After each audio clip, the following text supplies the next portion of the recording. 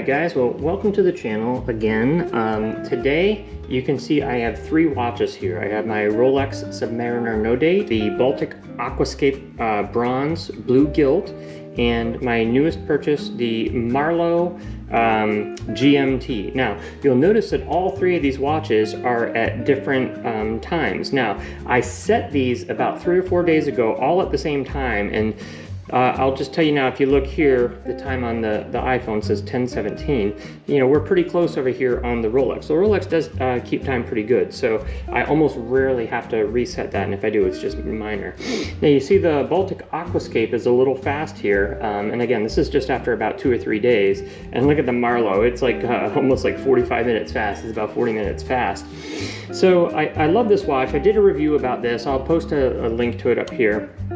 I absolutely love this watch. I think it's a beautiful watch. It fits on my wrist nicely. I love the colorway of the watch, but as you can see, it doesn't take time. It doesn't keep time fast. So I contacted the company. I said, you know, listen, the point of a watch is to keep time, and this thing's, you mean, it gains like 10 to 12 minutes every day, so this is not good. So they immediately responded to me and they said, you know, I think your watch is magnetized, and so what you have to do is you got to get a compass and a demagnetizer and go from there. Now, so I ordered this on Amazon. This is a compass and this is a demagnetizer. It only cost me like $13. So today we're going to see, are they in fact magnetized, and will this demagnetizer work? Because apparently if you magnetize the insides of these watches, they will speed up, the accuracy of the time will be off. So first thing we're going to do is I got this compass, and supposedly if you take your watch and you put it next to the compass will start to move. So we're going to use our Rolex as the control group, and you can see nothing's really happening around the compass. Now, I've already tried this before, and I bring the Baltic and you can kind of see there's nothing really happening there, nor is there anything. Well, you can see there's a little movement here of the compass. So there's definitely some movement of this watch when I take it near the compass. You see it stop, you take it over here. So it certainly seems like this one could be magnetized, but I'm not really getting an accurate reading on there. So I found out that you can actually get an app for your smartphone, which is a magnetization app, and I just downloaded it here. Now I'm going to recalibrate it here. It just has a little countdown clock here. Now it should be recalibrated. Now what you do at this point is you're supposed to take like a metal object, like a screwdriver or something like that, and you have to search on the face of the phone to where the magnet is inside the phone. You can see I already have that little dot there because I found that the magnet is down around this area here. So, you know, you just kind of go around the phone. Your magnet could be in different places. I saw one where the magnet was like up in this area, but I found out that the magnet in my phone is kind of down around this area. So then what you do is you just double tap on that area to kind of show you where the magnet is. And now we're going to see, are our watches in fact magnetized? So I'm going to bring them over. We're going to use the Rolex as the control group because again, it's telling time the best. So we come over here and you can see that no matter where I go with it, it stays in the green, so no real magnetization there. So that's our control group. Rolex tells time fast. It's saying there's no real magnetization, so we know that that's probably good to go. So let's go with the Baltic. You can see that the Baltic is running a little fast. We're probably about 10 minutes fast over 3 days. So this looks like it's gaining about 2 to 3 minutes per day.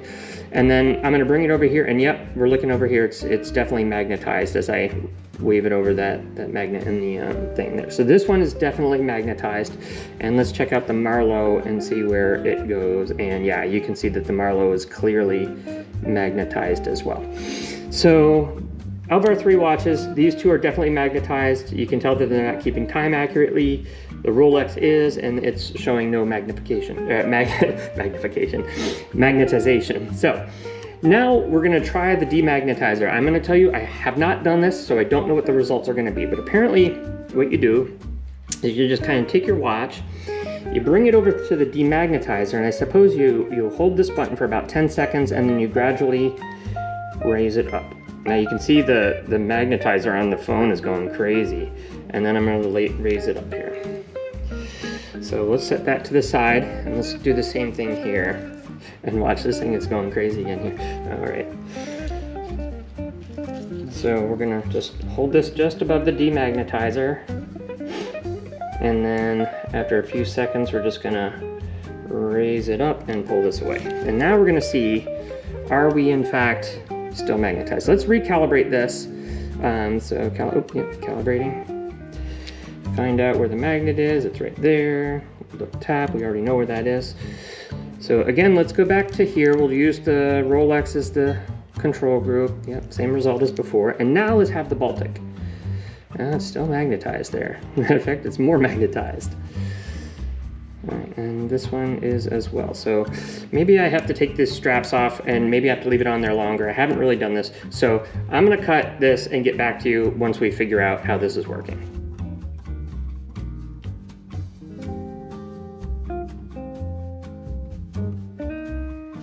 All right, so after a couple of tries of using the demagnetizer, and I had to kind of figure out how to use it, it finally got them demagnetized. So again, we're gonna use the Rolex as our calibration here, and we can see that, you know, just barely magnetized here. Even if I flip it around, you know, we get up in there a little bit. So that seems to be about normal.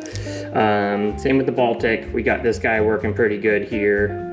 So Baltic should be demagnetized, and the Marlowe as well. So Marlowe still has some magnetization to it, but we're able to get it up into normal limits there. So I hope you enjoyed this video. This app was really cool because it works a lot better than this.